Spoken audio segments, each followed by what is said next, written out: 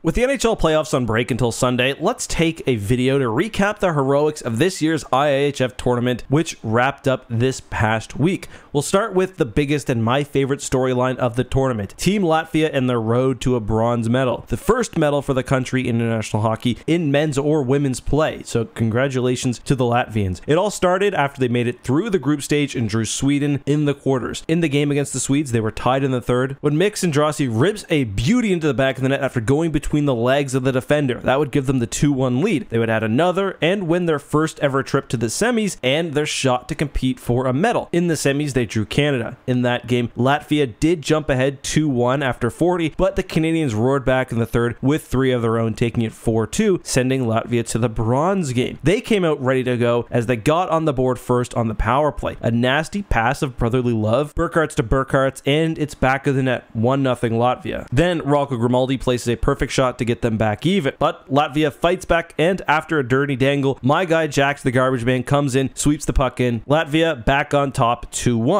However, the States would tie it again on the power play as Grimaldi claps one in to tie it up. Even Steven going into the second. The next lead change would favor the USA as they'd go up 3-2 in the third. But Latvia had 13 minutes left. They kept hustling, and with just over 5 to go, they worked the puck to Rubens, who just blasts one. The hockey gods were smiling on him. Takes a lucky bounce under the leg of the defender and over the leg of the goalie into the net. Game tied. We're headed to OT. Then at 10 minutes out of the frame, Kaspers Dogovins rushes in, tries to center the puck. It goes off the defender's skate right into the slot, and bang! Rubens, who had just tied it up, slaps the loose puck into the net. Latvia wins 4-3 in overtime, and the boys are just losing it. This made me so happy. You love to see countries find success at hockey who haven't before, and honestly, I love to see some of the countries that we don't consider the perennial superpowers finding success. So many great moments of celebration after this one. The celebration itself was great. There's that shot of the one Latvian player skating around, holding his head in disbelief, and of course, the captain Dogovins banging on the glass for the crowd. A crowd who was loving it. Lots of Latvian fans at this one. Riga, the capital of Latvia, was actually a co-host of the tournament, and boy oh boy, were they ready to welcome the boys home. The next day, as pictures and videos started going viral, a crowd of purportedly 50,000 people showed up to welcome the Latvian team home after a hard-fought tournament. Let's go, Latvia. That's how you do it. Live music, a day off of work as a holiday was announced, and just an awesome way to celebrate the sport we all love. And it just reminds me, as someone who does watch hockey and think about hockey sometimes from a North American viewpoint, that there are countries like Latvia where hockey is the most popular sport. But back to the tournament, we saw Canada take on Germany for the gold medal. After trading goals in the first and second periods, Canada would grab 2 in the third and pull away 4-2, finally adding an empty netter to take the gold. A good job by Canada, rising up through the grease that plagued the start of the tournament to end up on top. Unfortunately, there was no reported parade or event for the Canadian crew after this point. Guess the boys just got the quickest flight to Montreal to get on some poutine, greasy hot dogs, and maybe a few brews. Did you jump aboard the Latvian bandwagon for this one? Let us know down below.